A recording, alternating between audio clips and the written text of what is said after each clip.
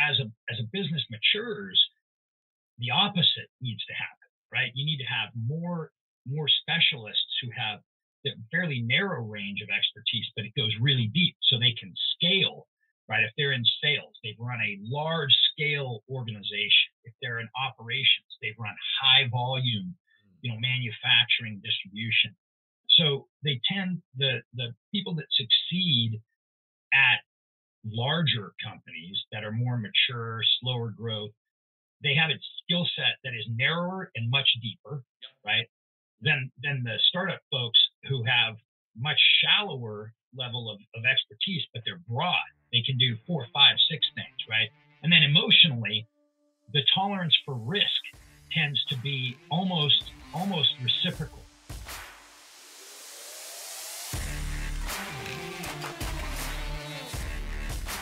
Welcome back to another episode of the Hetrick Impact Show. And today we are joined by one of my best friends, a man that I've known since 2006. That's right, 2006 when he came into my life. And we have become best of friends. And he's someone who's close to my family. He's been a business friend and mentor. He's been a personal friend and someone who has impacted the fitness industry more than most. He is none other than Randy Hetrick, the founder and creator of the TRX. Yeah, those black and yellow straps that everyone has used. Yep, and has generated over $100 million in revenue.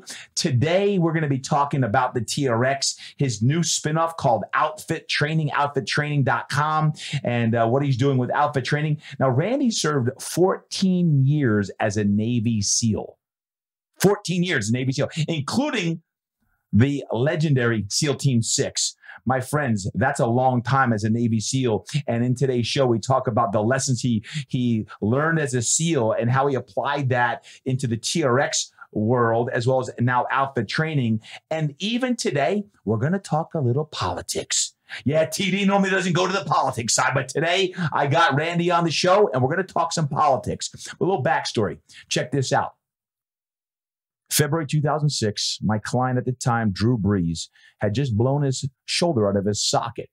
Dr. James Andrews, the iconic physician down in Birmingham, Alabama, reconstructs Drew's surgery.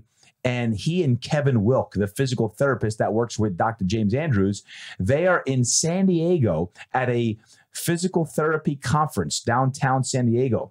And I wanted to go listen to them talk because I had a lot of work to do on Drew's shoulder if he was going to come back in the fall of 2006 to play a football season.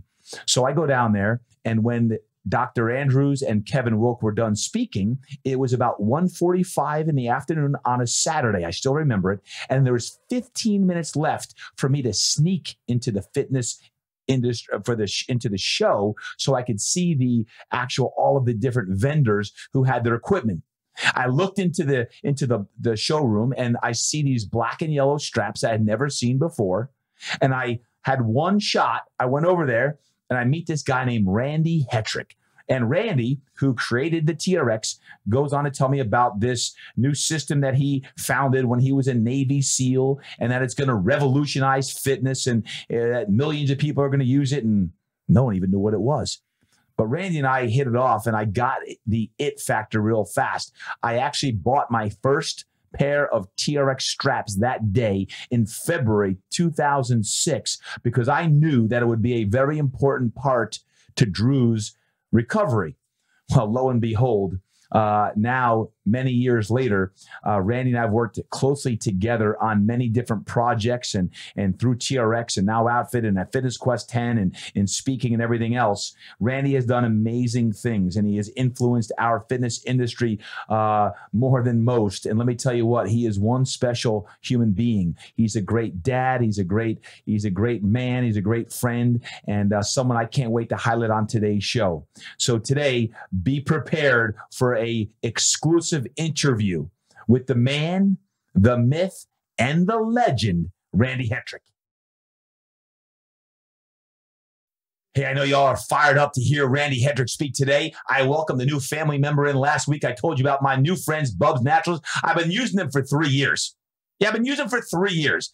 But they just said, TD, we got to power the show. We got to be part of the movement, the impact movement. I said, you better believe it, Bubs Naturals. Welcome to the family. My friends, today, just like last week, if you have not listened to it yet, make sure you go back and listen to the episode last week. You got to check it out. But we've got Bubs Naturals in the house, 20% off for any of my loyal listeners. If you are a listener of the Todd Durkin Impact Show and you would like 20% off any of their products, I use them all. Collagen protein, MCT oil powder, and the new apple cider vinegar. Yeah, 20% off when you go to the code IMPACT. Put in the code IMPACT, IMPACT. Todd Durkin Impact Show. Put in IMPACT, you get 20% off. My friends, collagen protein has to be part of your arsenal. Whether you put them in your protein shakes, if you drink coffee, put the collagen protein in.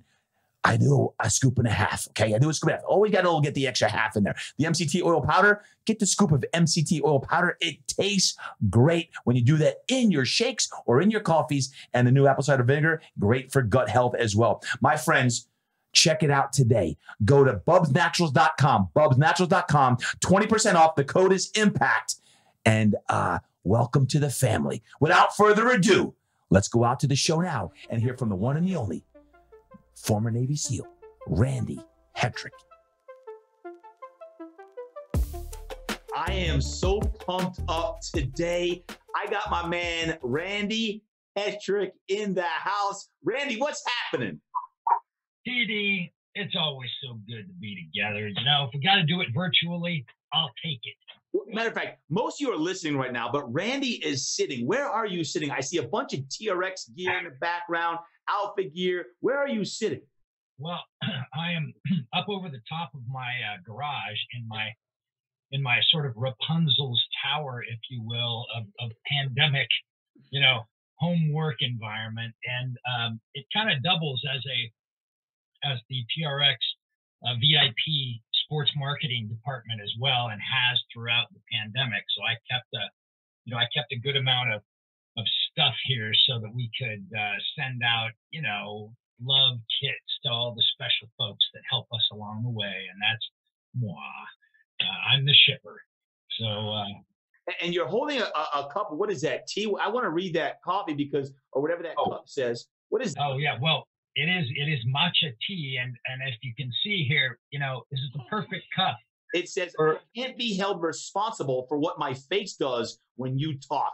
Because every time I'm talking, Randy's making these crazy faces like y'all are right now as you're out for your walk, jog, run, you're lifting weights. You're on the TRX straps and you're getting after it. And you're making cray faces like Randy is right now as he drinks his, what's it, matcha tea?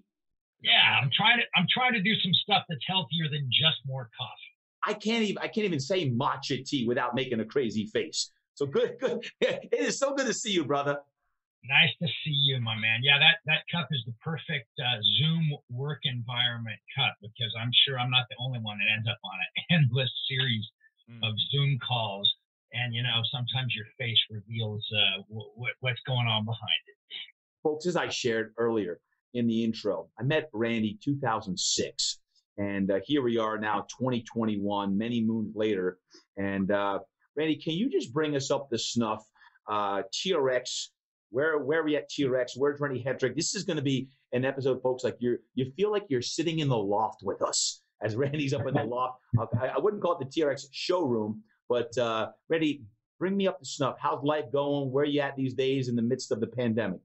Yeah, man, it's going well, relatively speaking. And by that, I mean, I think there are a lot of folks that have suffered way, way, way more than I certainly have during this extended pandemic. And TRX in part of the business was really challenged, right? As you and I have talked before, the gym supply side and the athletic training supply side been under a lot of pressure, but the consumer side benefited. So all in all, we ended up really being what I would say is a sort of pandemic resistant. I don't think anybody's pandemic proof, but pandemic resistant business, because 5 or 6 years ago, when we really started to focus on adding consumer to our consumer fitness to our customer base, that was very helpful, right? And so I would say we've fared it pretty well, and then there've been some opportunities that really leapt to the fore during this challenging time frame. And, I hope we'll have a little chance to talk about that because as some might know who maybe follow me or TRX, I spun out a new startup called Outfit, which aims to take all of the stuff that TRX has done for a couple decades in gyms and in athletic training facilities, put it in these super tricked out sprinter vans, right? All controlled by really what is rapidly becoming a world class tech platform, and then take that TR experience out into the neighborhoods all across the country, right? Because there's still between 80 and 90% of the population that doesn't belong to gyms. And so I looked at that opportunity and said, well, hell, we got a pandemic kicking our butts. Our gym side of our business is at least under pressure, if not, really taking it the shorts.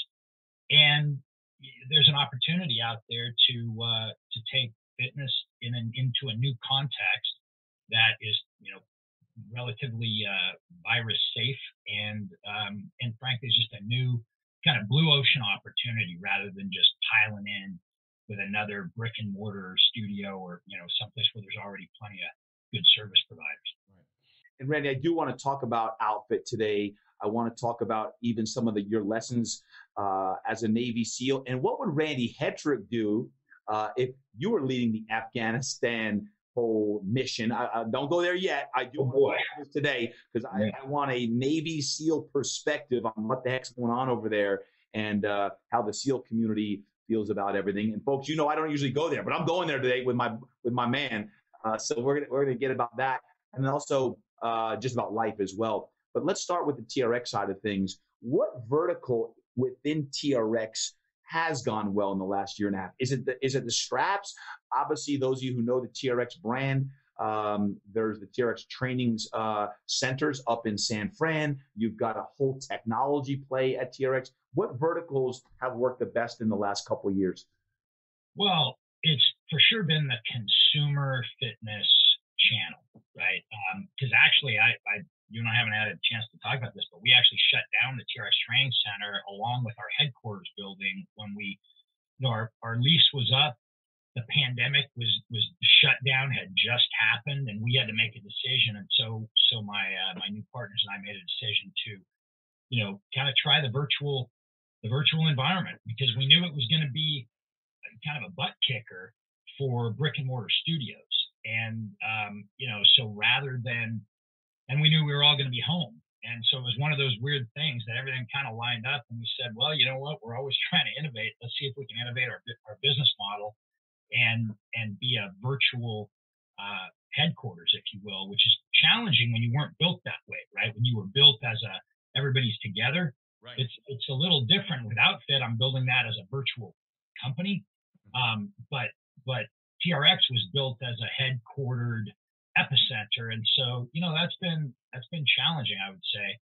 And the commercial side of the business, obviously with all the studios and gyms, shut down and under pressure, that was a challenging piece of the business.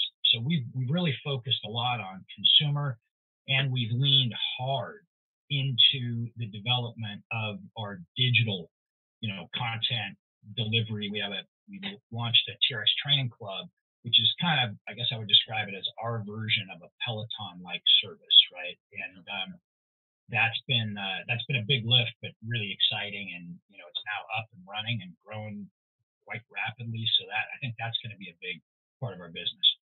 So the first few months of the pandemic, as most of you know, if you were outfitting your homes, you were looking for kettlebells, you were looking for medicine balls, you were looking for dumbbell, anything. And I'm sure the black and yellow straps were part of the arsenal in most of your homes as well. At any point during that time, did you sell out of straps? Like, oh my gosh, we're out of supply. Oh, dude, we were out of stock a third of the year. Yeah, I mean, we had a huge 2020. And it would have been even more massive, except we were, we sold out of everything. We sold out of everything we made, from kettlebells to plyo boxes, ropes, bands, sticks, straps, you name it. We sold out of it, and especially the suspension trainers, right? Because they were sort of everybody's go-to, who has trained at a TRX class in their gym and suddenly found themselves booted out the front door. Well, they pivoted and went to Dick's Sporting Goods. They went to Amazon. They went to our website, and bought us out of everything we had. And so that was a high quality problem, but it was a real problem, right? Because when your revenues suddenly go to zero, it doesn't matter why. Like, you ran out of stock, you're still not selling anything. And so that was a real challenge all year long, with the supply chains coming out of China and even the Dominican Republic, places where we manufacture our stuff, came to a grinding halt and developed these huge backlogs, which they're still trying to dig out of. Honestly, they're still, we still are finding it difficult to get rubber. So our strength. We just launched the Bandits, which were the product of a bit of tinkering in my garage, and we're sold out of all that stuff. I mean, now we've got it back in stock, but it's still a battle because supply chains are so far behind. Mm-hmm. And how in this process did your new spinoff occur? Outfit, was this something that you were thinking of prior to the pandemic, or did the pandemic allow you to go deep in your garage or in the loft there, and you started thinking about, hey, where's the industry going? Tell me about that process, the transition. It was kind of see all of the above. It was so you will remember, because you and I have been together on these journeys long enough. You will remember back in the day when we had that tricked out sprinter van called TRX on tour. Right? We had it here at Fitness Quest 10 multiple times for the Impact Foundation. Exactly. So we ran that thing for a couple of years, right, around the country. Yeah. We used our master trainers. They'd say, yeah, I'll take a month, and they'd pair up and they'd go on like these. It was basically like Bill and Ted's Wild Adventure, and they would just travel around doing TRX classes for partners like you. If somebody had a new gym that was opening, we'd roll out and show out in the parking lot like what was going to be happening once the gym was open. We did different events, the OP Pro, those kinds of things. It was a brand activation, right? And the funny thing about it, this was like 10 years ago, 11 years ago, pre-social media, pre-geolocation, right? So all these technologies didn't exist then. And so while we would deliver these incredible experiences, the challenge was logistics. And after a couple of years, my marketers were basically saying, boss, please, can we do something else? This is killing us. And the wheels were falling off the thing. And so we decided, all right, let's shelf that. And we moved that thing down to Ontario, and it became like a kind of a runaround van. And the thing that stuck in my head, though, was all these experiences where when we would deliver them, we'd have trainers come up to us afterward and go, hey, are you going to franchise this? Because, I'm interested. And we'd have gym members, just regular folks, come up and be like, how do I join this? This is so awesome. So every couple of years, I had this deck, and I would take it out and I'd kind of, tinker with the slides, and I'd update it a little bit. And I kept thinking about it. And, you're always making these decisions. Hey, do we expand the TRX Training Center? But the TRX Training Center was a brick and mortar studio. We had one of them in San Francisco that had developed as our lab, right? And it got packed. I mean, it ended up being really successful. Yeah. But the challenge was, I was like, there's no shortage of brick and mortar facilities. All those folks are my partners. They're the folks that help build TRX. I don't really want to go and compete with them. And so we ultimately decided not to expand that business for those reasons, right? There was enough out there, and we didn't want to compete with the folks that brung us. But I had in my mind this mobile opportunity, and then along came Uber, along comes social media, right? All of a sudden, these technologies that didn't exist before come into being. And so literally, when I recapitalized the business with my new capital partners, one of the things we did is we sat down and I said, look, I've been running this thing for a long time. I've got it, well on its way toward when we first had this conversation toward, $100 million in revenue. And I really am a startup guy. Like I'm a guy that likes to sort of take a concept, think it through, vet it, and then bring it to life by building a team and doing the things that, I mean, there's not that many. Starting something is pretty challenging, as you know, and running a large organization is very challenging. And they take kind of two separate skill sets, right? The guy or gal that's equipped to run $1 billion organization is almost by definition the antithesis of the right person to start something. And conversely, as a startup person, you have a unique set of skills and foolishness that enables you to do it. And that almost by definition means that you're probably not equipped to run $1 billion venture. They're different skill sets. One's much more of a manager, and the other is more of a I don't know what to call it, a foolish visionary and an early team builder, right? And so one is, I think, more of in my strengths, which is more of a leader. The other is more of a manager, and you have to have a little leadership there as well. But they're just different cats. And so I made this sort of deal with my new partners. I said, look, I'll stick around in this for another year in terms of running the day to day. But by that point, I want to have found sort of the person who is equipped to take TRX from say 100 million to 500 million. And, I've got an idea to go start something new that's going to add a ton of value to the brand, right? But it'll be done separately. And it's really something I'm super passionate about and I want to do. And so fortunately, my partner, Brent, said, all right, let's do it. And so that's what we did. So it was coming before the pandemic. It's a long way to answer your short question. It was inspired way before the pandemic. But then when the pandemic hit, I said, well, all right, if I'm ever doing this, now is the moment. And so, about halfway through 2020, I cobbled together a team of cats from the industry. Fortunately, there were a lot of folks that were available, right? A lot of good folks that were available who had been pandemicked out of their longtime industry positions. And one of those was Jeff Rosga from Lifetime Fitness. Jeff had been, an exec there for 20 years in personal and group fitness, Lifetime Academy. And, I happened to be talking to him about really, he was looking at new opportunities. And I said, hey, let me pitch one at you that you might not have thought of. I know you're a big company guy, but maybe I can convince you that you ought to be a startup guy. And lo and behold, he said, well, that sounds interesting. And so we built a team and launched, took us really the better part of a year, to be ready to launch. And we launched in, I guess, April 1st. That's a funny day to launch a company, I guess. So you're now in the middle of this transition then?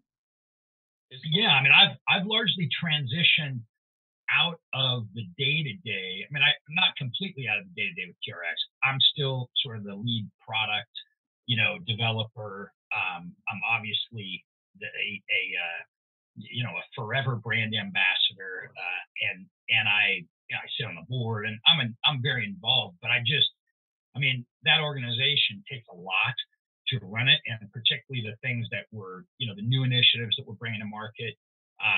It's impossible to do that and start something else at the same time. It's interesting, Randy, when you talk about that in leadership and a startup guy. I remember hearing the founder of Infusionsoft speak a couple of years ago, and he talked about if you're a founder of a company, you take it from 0 to whatever level it's at. But if you take it to, let's say, $100,000 or even $1 million, a leader can typically take a company to different levels. And he outlined different levels of a company. So the person that can get it to the $1 million may not be able to get it to the 10 million. The person who can get to the 10 million probably can't get it to the 100 million or beyond. So if you've been, quote, stuck at the $100 million mark, yes, it could potentially require a new leadership team or persons to help propel it to that, quote, $1 billion level as well. And that stuck in my head thinking, hey, how can I even reorganize Fitness Quest 10 at that time? This was a couple of years ago to, hey, if we've been generating the same revenue, this was all pre-pandemic. How do I take it to the next level? How can I reorganize the leadership team? And that's when I brought in Jeff Bristol and allocated Julie to the TV side of things, and even what we're doing now with some of the current changes, a la like yourself, to say, how do we position ourselves for maximum growth? That struck a chord with me of like looking at the opportunities to reallocate and reorganize, to put yourself in that same mentality. And I love what you said there about, you're an owner, but you're also the founder, creator, and you love to create things. So that's why Outfit was created, because of your desire to get back into what you love to do. Yeah, I think it's different. There are different skill sets for sure, and also different kind of emotional compositions, different tolerances, right? Startup cats tend to be very, very much more generalists, right? Because when you think about you're starting a business, you don't have much and you don't have many people. And so everybody's got to wear multiple hats, which means that everybody kind of needs to be a mile wide and an inch deep. As a business matures, the opposite needs to happen, right? You need to have more specialists who have a fairly narrow range of expertise, but it goes really deep so they can scale, right? If they're in sales, they've run a large scale organization. If they're in operations, they've run high volume, manufacturing, distribution. So they tend, the people that succeed at larger companies that are more mature, slower growth, they have a skill set that is narrower and much deeper, right? Than the startup folks who have much shallower level of expertise, but they're broad. They can do 4, 5, 6 things, right? And then emotionally, the tolerance for risk tends to be almost reciprocal, right? So the people who like to work at big steady companies, man, they don't like risk. They like certainty, stability, right? All the things that make a guy like me go crazy. I feel like I'm going to climb out of my skin. I want to be down in the trenches, sort of figuring out, solving problems and knocking down walls. And I get turned on by, which sounds a little weird, right? But by that risk, by that sort of early, I despise bureaucracy, TD. I just can't abide it, right? And I have no patience for it. Well, that almost by definition makes me a crappy big company manager, because it's all about bureaucracy and process and so it's not right, wrong, it's just different. It's like apples and bananas. Taking a company to $100 million, Randy, isn't no small fry. So you've done good, kid. You've done good. Well, yeah. So Outfit, it's so funny because my friend, I know you've said this to me when we've been chatting. All my friends who know me well, when I'm talking about Outfit, they'll say like, dude, you're infectious. Like I feel the energy and I feel the excitement. And that's because that's what turns me on, right? That's what makes me tick. Yep. And whereas like, if you would have talked to me a few years ago, man, like I was really just getting tired. And is that when we had that dinner conversation in Toronto at CanFit Pro, and that I remember that conversation was about 3 hours long. Oh man. Yeah. It's just, tired and just tired of the BS of that, is an inevitable part of running a big organization, and the politics and all that crap, right? It's just not really my gig. And so Outfit, when I decided to do this, and I'm grateful for my partners at TRX saying, seeing the vision and saying, okay, I understand how you're going to go do this separately with different investors, different everything. But I understand how this is going to help drive TRX, because everything we're doing in Outfit is TRX, right? The gear, the programming, philosophy, all of it. But it's a very different kind of business, and we couldn't have done it inside. People have asked me that, why didn't you do it inside TRX? It's too difficult to, we have a huge emphasis going on with the TRX Training Club at TRX, right? Building this big digital platform, and we're doing two because we're doing one for the consumer and we're also doing one for trainers. So that's a huge lift, and it takes a ton of resources and focus and energy to do well, along with all of the products at TRX, right? And so trying to then layer on a service business that is around, a mobile, basically a mobile gym business, it just wouldn't have been the right thing to do. It would have struggled for resources. It would have struggled for focus, all the things that make big companies hard as an incubator, right? Big companies tend not to be very good incubators. And that's why, because you've got all this process and competition for resources and buy-in and all that stuff. Outfit enabled me to just jump, create this new experience with a new team, new set of, capital, and run with it. So what is it? If I don't know Outfit and I'm new to this show, I don't know what Outfit is. Heck, I just got introduced to TRX because TD said you got to use these black and yellow straps. And what is Outfit? Like, at a 10,000 foot macro level, what is it? Well, at a super macro level, it is outdoor group fitness, right? Delivered through a tricked out, F-350 Ford Transit van that is a world-class rolling gym that, believe it or not, you can train up to 100 people at a time. That's how much gear is in these, but it's all functional, right? It's all functional training gear. We're not going to stock it with machines and Olympic, lifting gear. That's too much, and that lives in a gym, right? In a brick and mortar gym.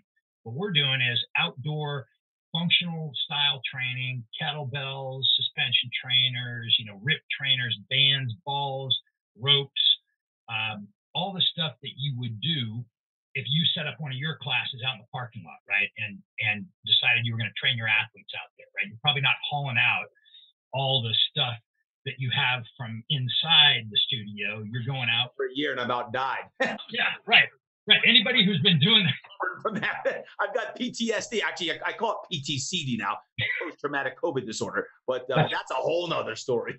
Yeah, well, no, and anybody who's listening who was doing that realizes, number one, how hard it was, and that's not really what I wanted to do. I wanted to take the stuff that TRX builds, take it out into parks, into cul-de-sacs, right? And so this network, what will become, at the moment, we're only in South Florida because that's where we launched, what will become a nationwide network of these mobile gyms will all be controlled by a really state-of-the-art technology platform that kind of mashes together like the capabilities of, say, Uber, MindBody, and ClassPass, kind of mashed together into, so what I mean by that is geolocation, right? So you can put a vehicle on a piece of dirt at the same time that a whole bunch of cats show up to work out. MindBody, registration, billing, all the stuff that you would normally do to reserve a spot in a class. And then it's all done under a subscription model like ClassPass so that we're not caught up. I really wanted to help trainers. Part of why I launched this was because I've watched so many trainers over the years struggle to build careers. The standard trainer career path looks a lot like a sharecropper a couple hundred years ago, right? Working on somebody else's farm, and you toil sun up to sundown, and then at the end of a career, like what do you have, right, to show for it? Unless you were one of the foolish few like you who went out and took all the risk to do a brick and mortar, which that can be a very binary outcome. Right. And maybe the worst outcome of all is the non-binary one where people barely get by for decades. Right. And so I've watched all this and thought, I think there's a model that I can create under a franchise business structure that has such low buy-in, such low overhead, right? Low fixed overhead, but such large revenue potential that people can come in who don't have a lot of money, get rolling with one, open a second, open a third, and then eventually, own 3, 6 of these things that when they go to retire, they can start selling them off to the partners that they have running them and actually have created net worth. So that was part of my inspiration, was like, I believe we can change the paradigm for trainers And so that's what I'm trying to do. Couple questions, Randy. And folks, I told you earlier, this is a conversation as if I'm sitting in the loft with Randy talking business here. I'm curious on Outfit. Uh, are the franchisees, is the idea that these are trainers, owners, and operators, or are these non-trainers, fit pros who want to get into the fitness business and are going to work with trainers to get 3, 4, 5, 6 multiple locations? Well, I hope it's going to be both. I mean, I got to caveat all of this by saying, we only launched in April, right? So we're in Fort Lauderdale and the South Florida area. We started with units that are company owned. We've already landed our first area developer, which is an amazing guy. Guy ran a big group of Orange Theories and has basically come up his whole career in franchising. So the model is, I think, going to be both, to answer your question. There will be some people that will be coming in as investors saying, hey, I want to buy, the rights to 20 because I want to own a whole territory, right? Or a whole marketplace. There will be others that will be coming in that are saying, hey, I'm a coach. I'm a trainer, a fit pro by profession, and I want to buy one and I want to build it out as my own, and then maybe add a second, maybe add a third. So I want it to be both. I want it to be a mix of both. I don't want to end up with, if we have 10,000 units, I don't necessarily want to have 10,000 partners, because that's not a very efficient business, right? But I want to have lots of partners in that mix that have 1, 2, 3, not just partners that have 30. And why would a trainer, coach, or entrepreneur want to partner with Outfit versus saying, hey, Hetrick has a brilliant idea. I'm going to go out and get myself a F350, put a bunch of equipment in it, and show up at the local park and do my own exercise thing. Why would they partner with Outfit? Well, I mean, it's a good question. And it was one of the questions that I was asking myself when I started doing diligence around this concept, was like, I couldn't get my head around, all right, I've traveled all over the world, and TRX had certified over 350,000 trainers, right? So a lot of those cats have worked out in boot camps. Yep. And I could never figure out, like, why has no one done in this space what, say, for instance, well, I'll give you another metaphor. So independent coffee shops, TD, been around a couple thousand years, right? Since the Greeks. Well, then along came Starbucks.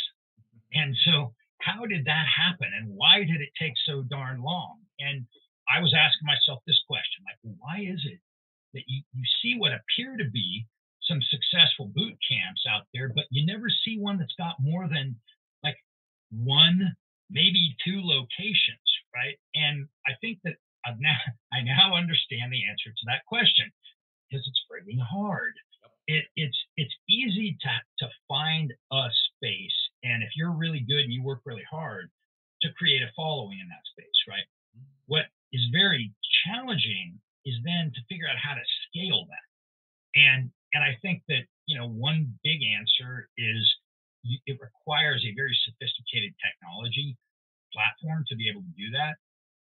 But beyond that, it kind of comes back to your question of, well, why do a franchise period versus a tabla rosa startup, right? And by that, I mean just a whiteboard startup. Yep. The answer is because presumably if the franchisee is any good, they're taking a lot of experience and a lot of best practices, putting them together in a system, creating all the playbooks, and then helping you basically, it's business in a box. Right. So that the day you launch it, you get to be good at what you're good at, right? Which in this case is actual training. And it takes, as you know, a lot of time, energy, and dedication to become a good coach. And so very few people who are business people are very good at, fitness coaches or athletic training coaches. Similarly, very relatively few coaches are great business people. And so what I'm trying to do with Outfit is to create really a business in a box where you bring your talents and not a lot of cash, right? That's the other beauty of this, is we've worked out, and as we achieve scale, our cost of buy-in will keep falling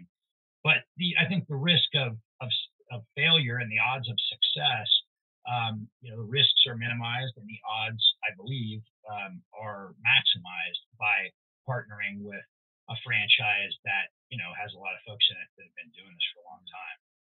And Randy, if someone wants more info on Outfit, where would they get that? Outfittraining.com is our URL, and on that site there's both a page for interest in folks that want to work at an outfit platform, and there's a page for franchise interest who want to own, and buy into them. So that's how you would do it, and then my team would reach out and have a chat. Check that out, because I've seen the videos of Randy and the team down there doing their thing, and I always love when I see Hetrick in the trenches training. I see the team laughing, smiling, slamming med balls, and having a blast and changing lives, especially now in this crazy time that exercise and movement is cathartic. Speaking of cathartic and exercise, the industry overall is positioned in a very precarious way right now. If you were to wave the magic wand, what is the future of fitness, Randy, in the next 3 years, you say? Is it the hybrid model that so many people are talking about? Obviously, you have a new model, Outfit, which obviously you're very, you believe in 100%. But is brick and mortar still going to be as pertinent? Is it the online model that TRX certainly has invested in? What is your prediction in the next few years of the fitness model? I think there's absolutely going to be a great place for the brick and mortars. I think that, it's it's been such a challenging time because nobody really understands fully what COVID is, isn't, will, or won't do. And that uncertainty, and God knows there's more than enough opinion on it, right? But that uncertainty is what keeps people from diving back into the gym. You go into the gym and suddenly you notice there's a bunch of people huffing and puffing around you. And even the most bullish and vaccinated among us still sort of has that mental sort of thought, wow, is this a good idea? Right. And that's just a reality of it that has to pass before things will, I think, get back to normal. That said, I don't know that they'll ever get fully back to normal if you define normal as what it was 5 years ago, right? I think that a lot of behavior has changed during the pandemic. Sure. People have become comfortable with this weird format that you and I are sitting here chatting on. And I think that people have learned, I actually do like having some outdoor fitness. I do like having some home fitness. I still love my guys at the gym, right? But the menu has gotten broader. And so I do think it's important for operators in the club space to acknowledge that and not sort of be thinking, it's going to go away soon. Yeah. I'm not sure that's accurate, right? And I think you probably want to have some of both as your options for your members. So good. So good. I'd love to get your feedback too, folks. Regardless of what your industry career is, obviously movement is essential these days. We have to be moving our bodies. And whether that's indoors, outdoors, in a parking lot, with Outfit, with Fitness Quest 10, whatever studio, gym, club you work out at, online, virtual, let's keep moving our bodies. Matter of fact, Randy's wearing a shirt right now, just listening, and says, make your body your machine. That's been the TRX mantra since 2005, 6 when they got going. But we got to keep moving our bodies. It's medicinal. So let's continue to do that. I do want to switch gears. And Randy, prior to you getting into the fitness industry, and you had this bootstrap startup called TRX, and got going and took the world by storm, you served many years as a Navy SEAL. And I don't want to get into the politics of everything going on, but I do want to talk about an interesting scenario that I'm very interested in. And I study it and think about, man, this world is in a precarious situation. I think of Afghanistan and the U.S. and all the people in the situation. As a Navy SEAL, we don't need to talk politics, but as a Navy SEAL, talk about this situation now where we've got thousands of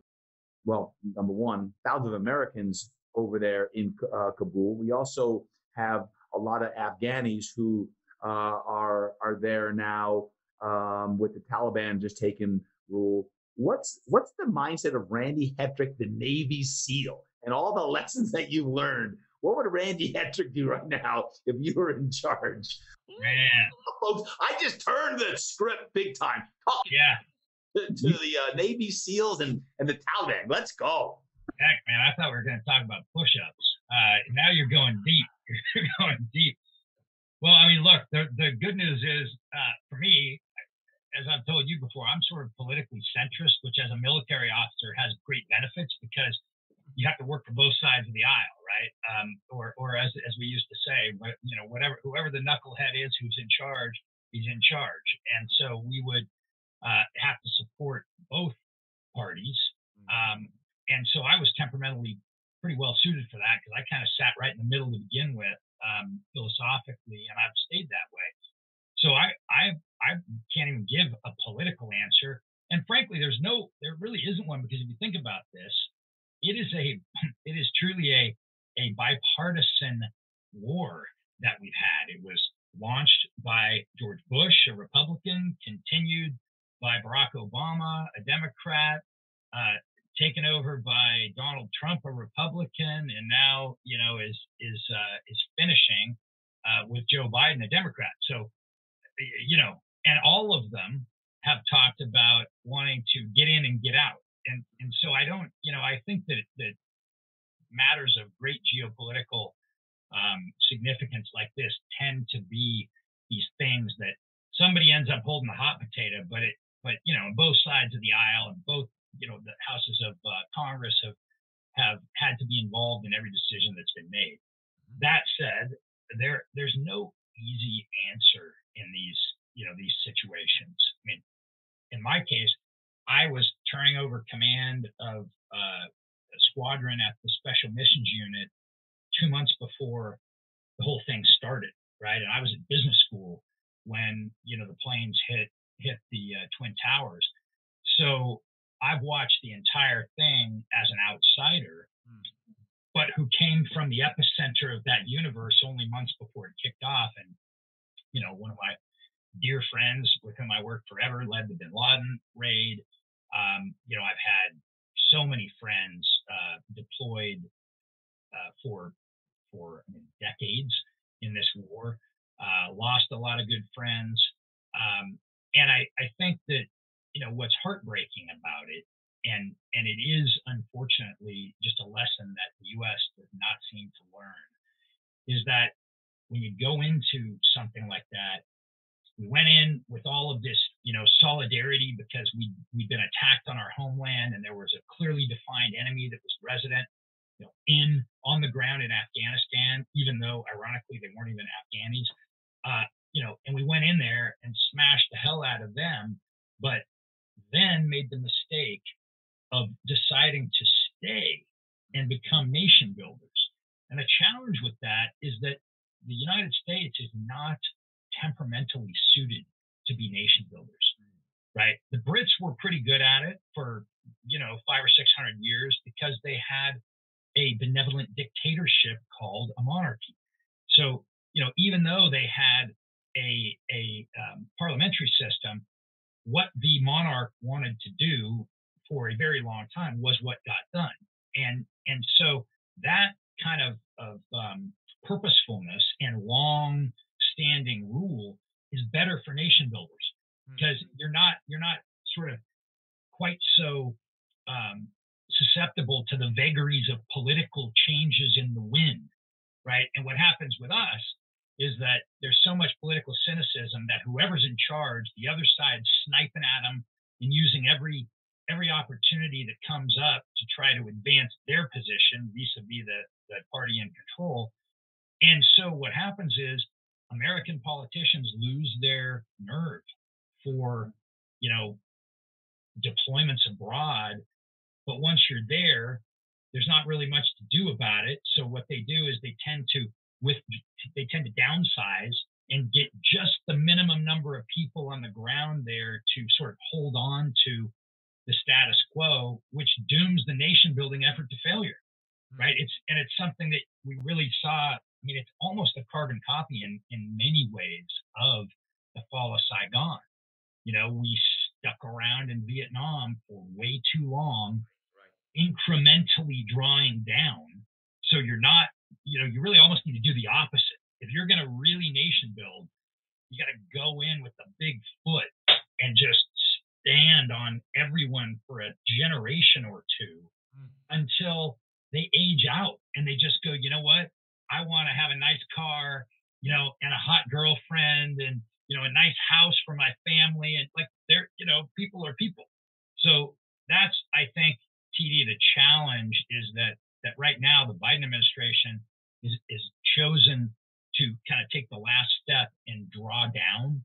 And as you do, if you didn't do a good job nation building, then what you're seeing right now play out on the news is what you get.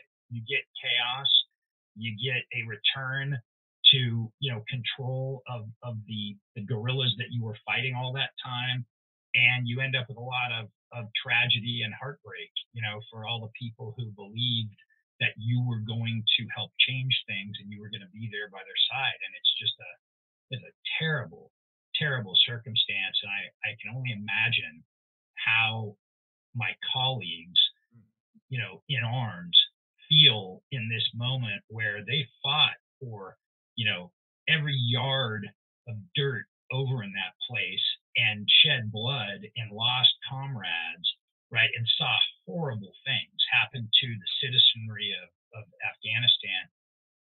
For what? Right? That's the question you're left with. For what? If you lost a 25, 30-year-old son or husband or daughter, you're sitting here now going, what in the hell? Like, what was that about? And I really, my heart breaks for those folks.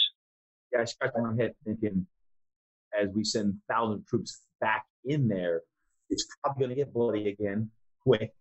And if you get out, then the Taliban takes over, they'll be on our soil real quick as it grows and grows and grows. So I'm not sure what the answer is, but yeah, there's no easy one. There's no, because you kind of see both sides of it, right? And it's like, yeah, we've been there all this time, but how long are we going to be there, and how many more Americans are we going to send in? And it really, I think, was probably very disheartening for my colleagues that are still in uniform to see the Afghan government just cut and run, right? The president leaves, the military, throws their uniforms and weapons on the ground and goes back to their villages. Well, then what the hell are we doing there? If that's how they feel, right? I don't want to send my kid over there who spends, Harry spends more time than I would like, musing over, geez, should I go do something like you did after I get out of college? And, I'm sitting here as a guy who's, nobody's any more patriotic than I am, but I don't want that. I don't want my kid being handed to some bumbling politician who is cynical and just wants to get elected or reelected and is willing to deploy, America's youth into conflict so that they can pound their chest and act like tough guys. Yeah, I don't want that for my kid. So it's kind of, I don't know the answer. There's no good one other than hopefully the Taliban will become so overwrought with the delights of running their own government that it will they will be so occupied with that mess, right, and trying to be an administrator that they won't have any energy to come mess with anybody else. Hey, interesting insight there, Randy. I appreciate that. And again, it's not an area I've addressed on the show before, but one that I value your opinion as a former SEAL, and the amazing decisions that need to be made from our leaders, our nation's leaders. And I do know this, folks, is that we need to pray for our leaders. We need to pray for those men and women who are serving, whether they are being deployed back over that way or their support or they're here on our own soil.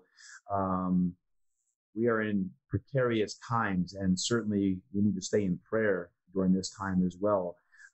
So, Randy, thank you for your insight on that. Yeah, Todd, can I add one thought? Like, one thing I wish we could do, because I'm old enough to remember back in the day when this did happen, is I wish we could stop rooting against each other in our political, and maybe as a centrist, I see it more clearly than others because, I see it in both directions, but I really wish we could figure out how to how to become a better version of the United States of America, because we live in this environment now that is fed by media, social media, the ubiquity of specious information, right? And and we seem to have found ourselves in this place where we're constantly rooting against the other guy. And what that means is you're actually rooting against your country, because whoever's in charge has, for better or worse, has the wheel, right? And so by rooting against that party, you're effectively undermining, the success of the country, and you're putting, in the case of military ventures, you're putting servicemen and women in jeopardy. And it's just, but all across the country, it's just something that I constantly am scratching my head about. Ask, how did this happen? You know?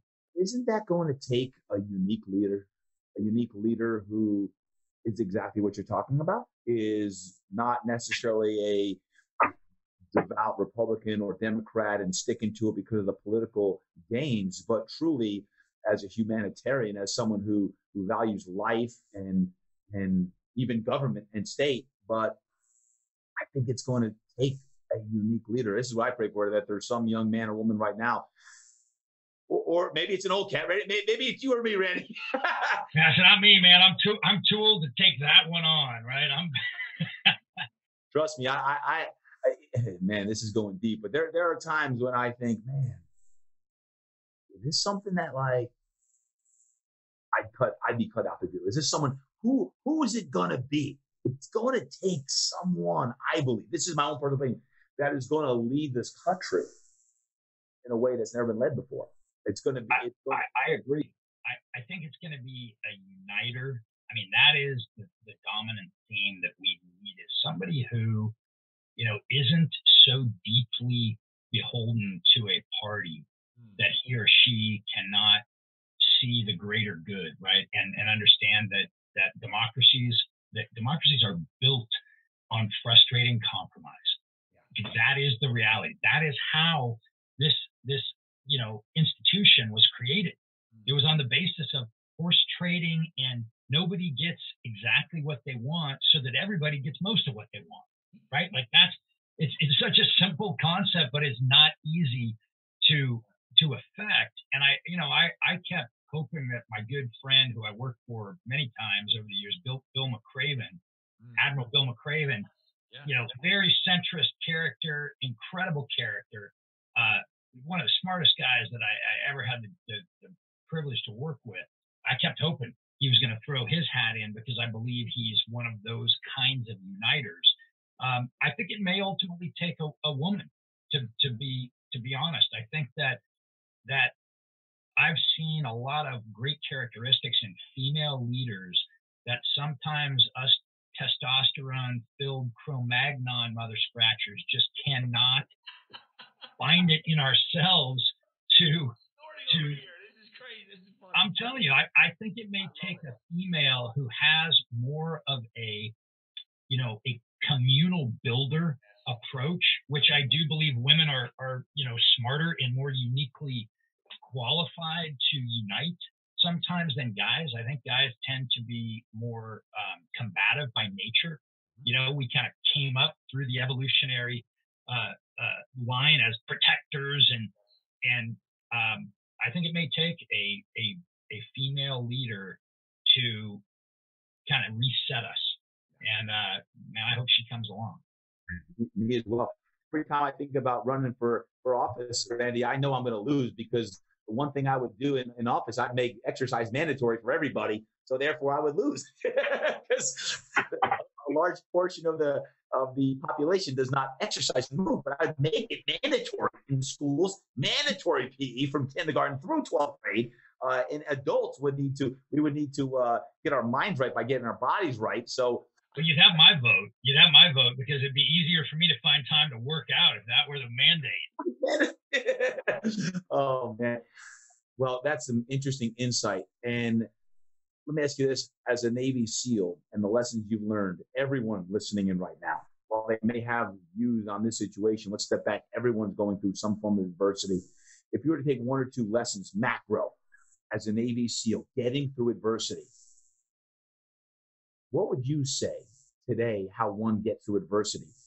Now, I preface it with this. Whenever you are on a mission, whenever a Navy SEAL or the military is on a mission, it rarely goes exactly as planned. So sometimes we believe we have a plan on how we get through something. What would you say today? Whatever it is, when one's health isn't where they want it, one's mindset, we talk about mental health all the time. One's mindset or mental health isn't where we want it, one's career, one's relationship. What would you say would be a couple lessons one could get to say, this is how I'm going to navigate these waters today? Well, there's a famous saying, a military adage that no plan survives the first contact, right? Which I really think is true. I mean, the plan may carry through in large part, but there are going to be modifications that get made by what you see in reality when you move forward. And that's kind of where we've been. It's like, this is an adverse climate. It's challenging emotionally. I find myself I have been trying to describe this lately to friends, like, weird vertigo. It's kind of this, I'm not totally off kilter, but neither am I really firmly rooted. I feel like there's so much ambiguity that it's hard to not feel anxious, right? That's something that I think I just want to share because it's, I think everybody feels it, and not a lot of people talk about it because it's, I don't know, it makes you seem vulnerable or whatever, but I feel it. I feel, like I'm constantly trying to reset myself and reground, develop new habits because my productivity feels like it's scattered. And so, I would just offer that as a backdrop, that it's okay if you're feeling that. You certainly are not alone. I would, in fact, say you are in the majority, because I don't know anybody who doesn't tell me that, yeah, man, it feels a little scary and nervous, and that's sort of how it is. And so one of the things I would tell you, one of the tools that I learned as a SEAL is that the art of compartmentalization. It's a double-edged sword. It works real well in work environments, but then you got to go and spend a bunch of time in therapy to undo it for your relationships, right? So it's like, here's what I mean by that. In the SEAL teams, you have to learn how to take fear, kind of objectify it, right? Kind of put some boundaries around it, and then apply a set of procedures called, standard operating procedures, your SOPs, that really are designed to address that circumstance that caused the fear. And so by having, a set of standard operating procedures, you're able to put that fear in a box, not throw it away, but you're able to I used to have this mental storage zone under my armpit. I would just take it and I'd tuck it under my armpit, right? And that would help me let go of it and focus on the task at hand. And I find myself doing that a lot now, right? It's really about the big lesson is about, hey, focus on controlling the things you can control, right? And doing everything you can to deliver the outcome that you desire with those things you can control, while at the same time acknowledging I can't control everything. So that I just kind of have to let go of at some level, right? And look, I don't control vaccination policy. So me spending all these cycles and energies and mental mojo and emotional mojo worried about what's going to happen with vaccines is counterproductive. I cannot affect it. And so without meaning to sound cavalier, I just sort of push that stuff aside and go, all right, I can't control that. So I'm going to focus on the things that I can control.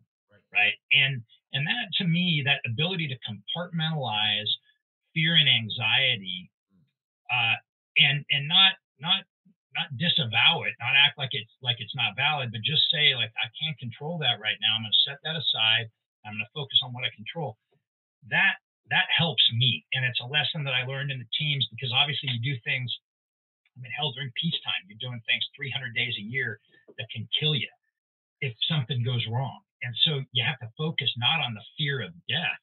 You have to focus on the SOPs that prevent something from going wrong, right? You understand that, like that distinction that I'm talking about? It's like the fear is there because, man, you fail to clear a bad parachute, there's a bad outcome headed your way shortly. So like the fear is real, but that can't stop you from going out the back of an airplane and doing your job, right? So you have to then focus on the procedures, the safety procedures, all the check downs that you do with your buddy, right? And make sure that every step that when you were packing that chute, you didn't cut corners, right? You didn't do it when you were hungover or tired, right? Like or if you were, you focus extra and take extra time to pack that parachute, right? Because that's the things that I could control. So once I got done with packing that parachute perfectly, if I wasn't 100% sure of it, I'd open the damn thing up and do it again because, all right, so that took me an extra 30 minutes. My life's worth that, right? And then giving my partner the absolute best check down that I could possibly, effect in exchange for him doing the same for me. And then, all right, at that moment, hey, every fiber in your being as you're getting ready to go out of an airplane at 30,000 feet in the black and night, loaded up with gear like a little Volkswagen rolling out the side. Every sense in your body is telling you, don't do it, stop, right? Like, but your brain can sort of go, no, I'm good. I'm good because I checked 1 through 40 3 times, right? Not once, not twice, 3 times. And I know that I'm going to be okay. And then you clear your mind and you go forward. Wow. Take a breath on that one, folks. That's a great thought process there by Randy. I want to step back. You said you talk about ambiguity and how most people, at least I'll say most people these days, feel that. I saw a quote a while back, forget who it was attributed to, but it said, ambiguity is the enemy of execution. Ambiguity is the enemy of execution. Meaning if you feel kind of lost, can't execute anything because you don't know where to go.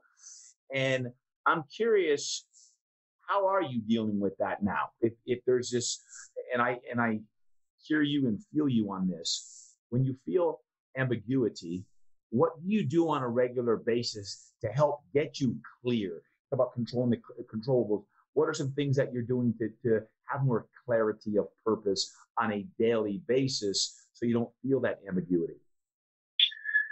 Well, the ambiguity is there. It's real because, again, back to the things you don't control, right? Like I don't control the economy. There's a lot I can't control. But there's another lesson that I learned in the teams that I think is a really good way to answer this question. When you're doing land navigation, back particularly in the old days, pre satellite nav systems, right? Pre GPS, it was all map and compass, and it's pretty easy to get lost when you're out there, and it's scary when you get lost, like really freaking scary, because now you're lost and you don't know where to go, which direction to charge in, and so one of the earliest lessons that I learned, it's funny, I was just talking about this the other day, was this idea of when you're lost, don't just charge forward and think you're going to somehow miraculously get found, because oftentimes that gets you deeper into being lost. And instead, stop, turn around, find your way back to your last known point where you felt secure and you felt found, right? And then sort of take a minute there, reset, remap out your surroundings, and then proceed forward on your course, right? So it's just this idea of whenever, and I use this, obviously I'm not doing a lot of land nav these days, right? So, but I use this metaphor in my life as a business, as an entrepreneur, and as a business leader. It's easy to get lost. And with all this ambiguity, it's very hard to keep prioritization like you would have in days gone by. And so there's a lot of opportunity to kind of feel lost. Jesus, what are we doing? Where am I going? What matters? What doesn't matter? What's gonna, what does success even look like? It's easy to lose all of that in this cloud of uncertainty. And so I do think it's helpful to step back and go, all right, let me go back to where I last felt found, where I really knew where I was, where we were as an organization, what was working for us, what were our challenges that we were trying to surmount, and just kind of reground in that comfort of being back on terra firma, right? Back where you kind of, all right, yeah, I now remember where we were. I know what was working. And then take a look forward into the clouds and say, all right, so where do I want to go now? Not over the journey of the next 10 years. Where do I want to go over the next 10 meters of trail? Right. And then at the end of that 10 meters, do it again. And suddenly, I found, that's one of the things that led me to Outfit, because I was, I won't lie, I was struggling, even though the decision was mine, but largely mine. I was struggling with this idea of handing over the reins of my baby that I've been building and growing, with every fiber of my being for 18 years, handing that over to somebody else that, I don't know if they're going to be better than me. I'm hoping, but hope's not a course of action. I don't know they're going to be any better. And so I was really struggling with that. And one of the things that I did is I stepped back and I said, well, you know what? Like, I'm a builder. I like building new things. That's what turns me on. It's why I'm a pretty good product designer, right? I like finding problems and then MacGyvering a solution and then figuring out, sampling that out there to see if I'm nuts or if other people think it's a good solution. And if it is, then building a little team around it. That whole process makes me happy. And so part of my going back to my last known point was, I was not feeling very good about this decision that I had already sort of put the balls in motion on, right? And rather than go smash the balls and draw it all back in pieces, I decided, nope, what makes me happy? Building makes me happy, right? And I got a new direction, and really it's kind of helped carry me through a lot of this mayhem that's been swirling around all of us over the last 18 to 24 months. Folks, take a deep breath in right now, because as you breathe in nice and deep, you just heard tremendous wisdom and Randy giving you permission to actually step back. Why? Because how many times do you step back and you feel guilty that you're not moving forward? Right? You feel like we always have to be moving forward. We always have to be making, quote, progress. And you step back and you feel guilty, like I'm going in reverse, going backwards. Randy just said there that actually it's a great course of action, going back to his SEAL teams, that stepping back into that familiar land point prior to where you're at now actually allows you to see the world clearer. I think that's tremendous wisdom, Randy, when you think about that. Is it's okay to step back. It's okay. Don't feel guilty about taking a step or two backwards to get that clarity that we all want to see where the heck we're going forward. Two more questions for you, Randy. Today, in wearing many hats, what's the hardest thing that you do? You've got TRX, you've got Outfit, you've got, all these things going on that you're trying to, quote, figure out. You're stepping back. What is the hardest thing that you do overall? Well, it's probably dealing with the ambiguity of the outcomes. I think, honestly, because that's a good question. I think part of being a startup guy is you get used to doing a lot of hard stuff. That's just part of the deal. But a lot of it is hard and inspiring, right? Hard and inspiring is always okay to me. Like, people ask about buds. Oh my God, I've never done anything more inspiring than going through buds. So was it hard? Yeah, but it was so inspiring that it didn't matter. It didn't matter at all. It's like it's the entrepreneur's credo. My granddad told me, I love this old saying. He said, Randy, always work for yourself, even if it means you have to work for an asshole. Which which I always thought that was pretty insightful, right? Because what it basically said was like, look, if you're working for yourself, the work is not the same kind of work, Right. right? As if you're working for somebody else who is, for instance, an a-hole. Working for yourself, you can put up with, and a big part of that is because it's hard, but it's inspiring. Like you're making progress. The mistakes you make are yours. And so I think that that the hard stuff is the stuff that the really hard stuff is the stuff that is hard but not inspiring. And I think ambiguity falls in that category, right? Yep. Like it's just hard. It's hard not knowing what's coming our way. It's not very inspiring.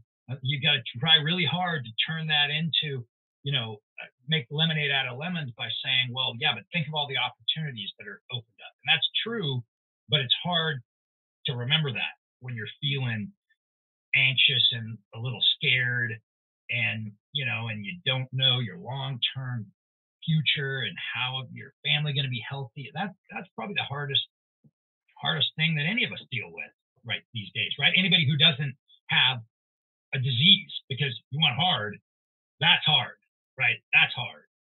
And for the rest of us, it's all between our ears. And I try to remind myself, DD, of this on the regular, that like all these anxieties and this angst, really for most of us, it happens between our own ears, right? Because even if we're struggling, most of us aren't worried about where our next meal's coming from.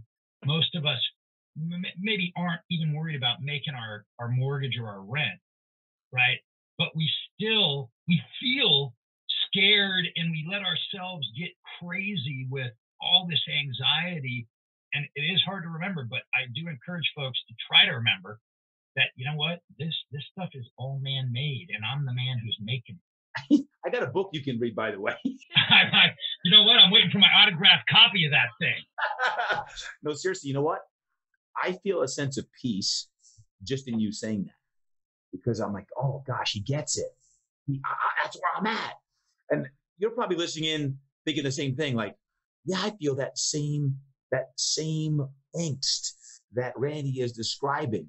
And just knowing that there are other people in that situation is comforting to know that, hey, I'm not the only one. Right? And you hear that with like even PTSD and I call it PTCD, but in this very precarious time that we're in, to hear you, Randy, say that, like, good. I'm glad that he gets it, because now we can talk more about that, or others can talk about that. Folks, if you're understanding that, please, I want to know, are you feeling those same types of things these days? Like, it could be minuscule or it could be really, really big, but that's normal. And that's a sign of the times.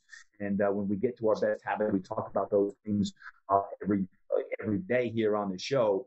That's why we have to dial into our best practices. My last question, Randy, in knowing you for over 15 years on so many different levels, as a great friend and someone I would turn to in the best of times and the worst of times, I know you're always searching for the best. You're the eternal optimist and you're a hard worker.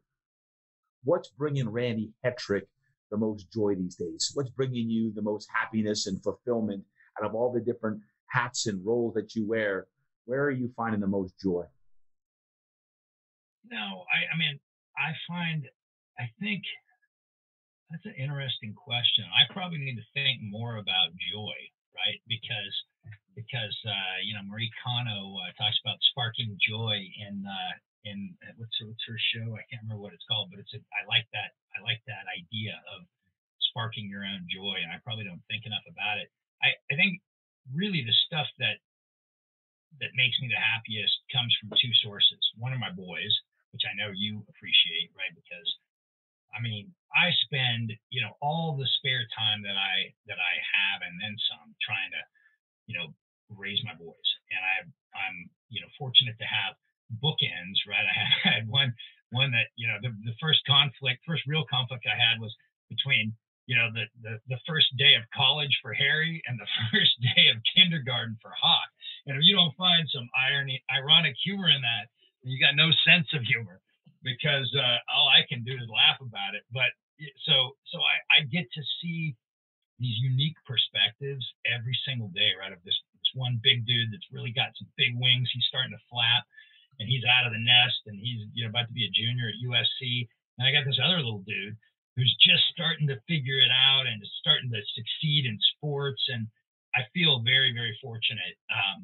That certainly has had its challenges, but I feel very fortunate that I get to do that again because I loved it so much the first time, man. And you're experiencing this now as they go out, right? It's like, oh my goodness, how do I live without weekend sports? How do I live without, that rush that you get from your kids' delight every week? And so that's a big source for me. And then the other source professionally is, as I said, just building. Every week, outfit gets a little stronger, gets a little bigger, stands up a little taller. And I would describe it as being like a 1-year-old. It's certainly not walking, flat and stable yet, but it's starting to spend more time on its feet than on its butt, right? And that 13, 14-month period for most kids, right, where they're still taking tumbles, but they sort of are rubber and nothing breaks. But they're spending more time on their feet than on their butt. And that's how I would describe outfit right now. And that gives me a lot of delight, right? It's like raising another kid and watching my teammates, many of whom are young, succeed and flap their wings for the first time, getting to have, some real responsibilities in their professional life. And so, those are kind of the two sources for me.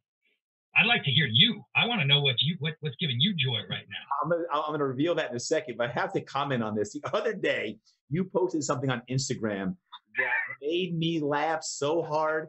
Folks, go to Randy's Instagram, which had Randy Hetrick, I believe, right?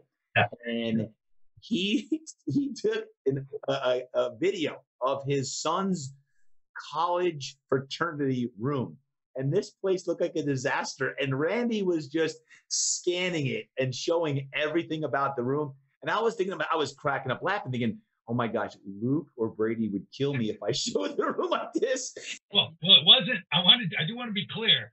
That's the room Harry's moving into, right? So I was down there to help him move into it after these two blockheads that were in the room before him had lived there all summer. I guess they had internships, and man, come on.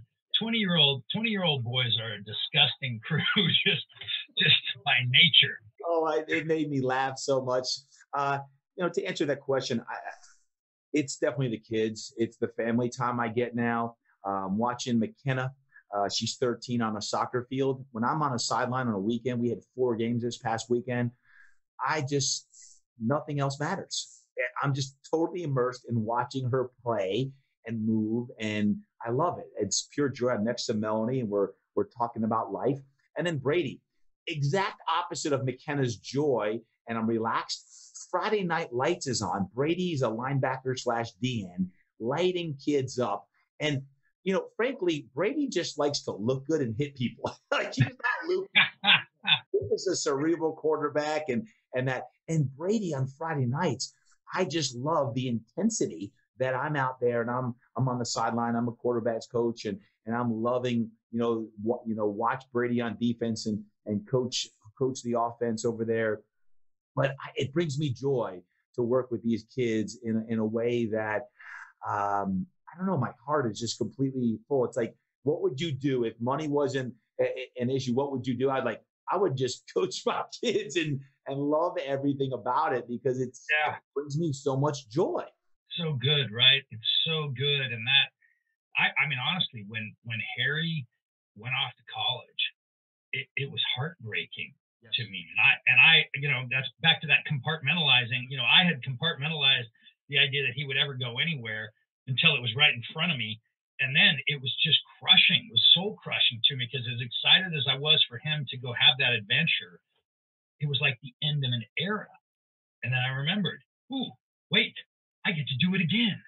And that just filled me up, I've got to admit, Melanie and I have been lost creatures the last month since Luke has left. It wasn't the drop-off that was hard. It was after the fact. And now we feel lost, like walking in circles. Where is Luke? And every time I come back to that, I keep coming back to gratitude. And I've talked about this before. But knowing that he's in a place in college where he's growing and maturing the way he needs to brings me joy. But personally, selfishly, I'm lost. It's terrible, isn't it? Thanks. It's horrible. So to your point, I love watching McKenna. I love watching Brady. Luke is I'm lost when it comes to that. Knowing I laugh all the time, like we feel like we're going through a breakup. Like it's where's our oldest son? But ultimately, it is about joy and finding that. And I think the last couple of years have certainly made what's most important more poignant. And even though feeling some of the ambiguity that you talk about, what can we focus our time and energy on so that it brings us the most fulfillment at the end of the day when all this is up? Because I can't imagine the day for you when Hawk is all grown up and out of the nest, or for me when McKenna's out of the nest. It's a totally different. Well, maybe by the time Hawkins is out, I'll be okay because I'll be so old. I'll be caning my way down the sidelines on his games, and I'll be like, oh, I just need to go lay down. But for now, I'm so thrilled that I get to experience that ride, and for you, you get to enjoy it all the way through McKenna. And man, she is such a stud. She's so beautiful, so talented. I mean, I get excited looking at your posts, and I think that for folks that have kids, you have to enjoy that while it lasts and really focus on it, because I don't feel, as much time as I spent with Harrison, I still wish I'd spent more. 100%. It's just the way it is. And when off they go, well, you can do better in the future, right? But you can't do better in the past. So if you got little kids now, I would say you gotta really prioritize those minutes, because the dollars are gonna come or they're not. Like, you've got time to make dollars. You don't have time to waste with your kids. Mm-hmm. Randy Hetrick, man, it is so good to talk to you and catch up with you and share this episode with all of my friends here. I believe this may be, out of 200 and something episodes, probably the longest one. But you can edit us down, TB. You can. I'm not going to edit it. Why? Because, and I truly mean this, bro, and you know this, is someone that I have always loved being around, and as someone who I consider one of my best friends. The wisdom that you shared today in talking about all things from TRX to outfit to, man, Afghanistan and Navy SEAL lessons to parenting and family. I so appreciate your time and your lessons. I know there have been people who have been served today and made better men and women because of your words. Well, hey, brother, I got nothing but time and love for Todd Durkin. So I love what you're about. I love what you're doing. I mean, these podcasts, frankly, I think are great because, they do something for people that, everybody needs perspective.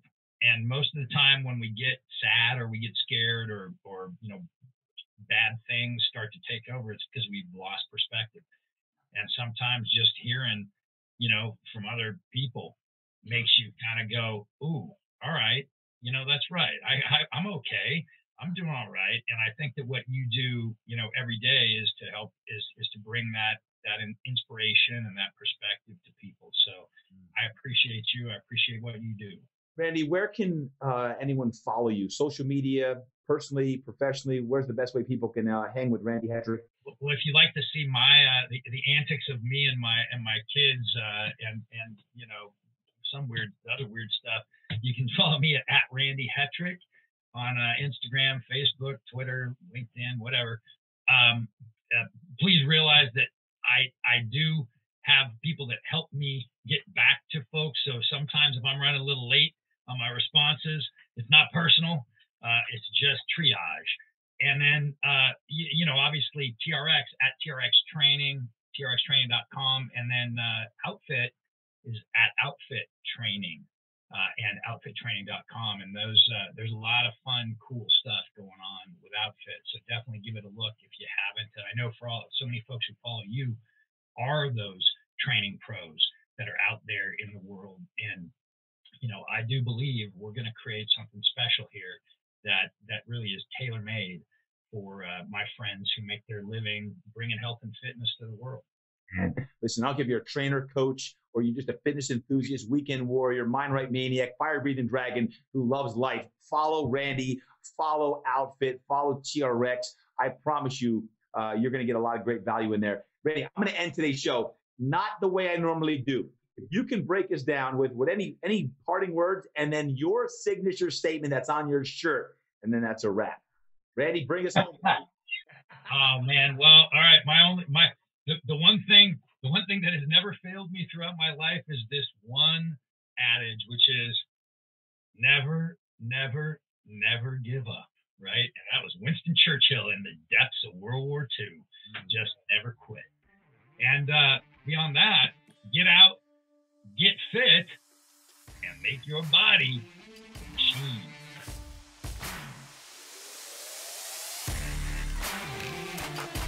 Wow. Oh, wow. Was that awesome or what?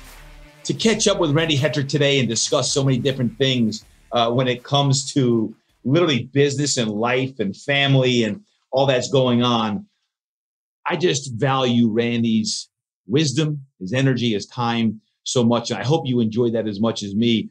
When you think about Randy as a Navy SEAL and you hear how he approaches business now as a builder, right? He's a builder, and he talked about that.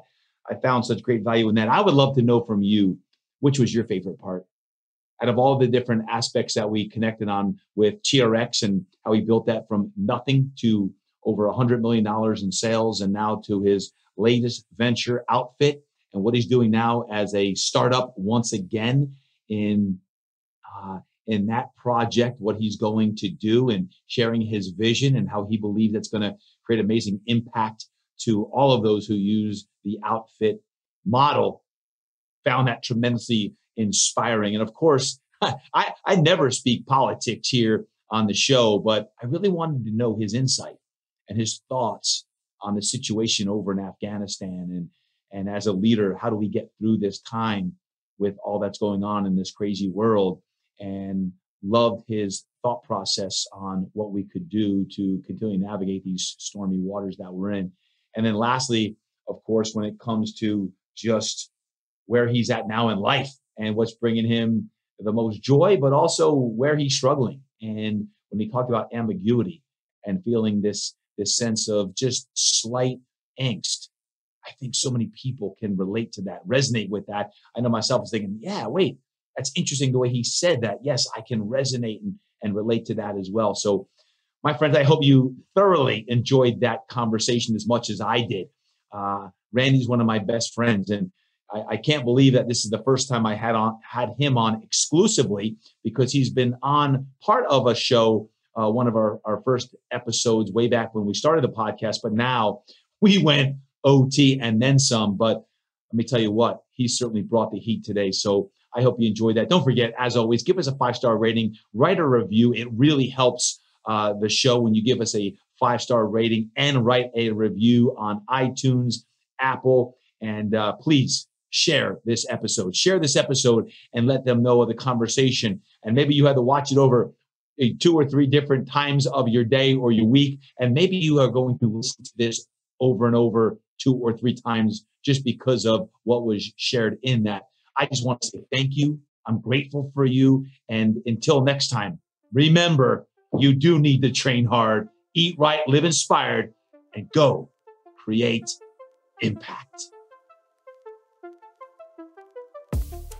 Hey there, Sean Lake here with Bubs Naturals, and thank you for listening to the Impact Hour. Listen, we have a special code for you as a listener. Use code IMPACT at checkout for all your Bubs Naturals product. You get 20% off the world's best collagen protein, your new favorite non-dairy creamer, our MCT oil powder. That's 20% off all purchases at bubsnaturals.com.